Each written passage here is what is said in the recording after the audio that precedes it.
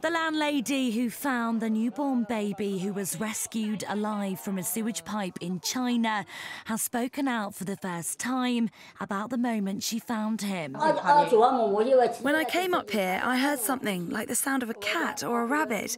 I couldn't tell what it was. The baby is now in a stable condition and has been taken from the hospital by local police and its maternal grandparents.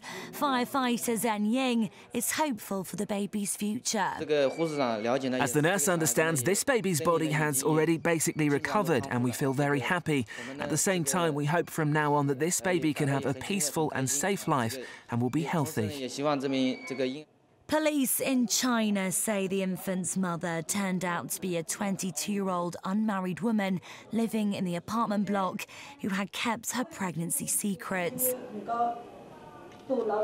She was said to have given birth to the baby in this squat toilet on Saturday.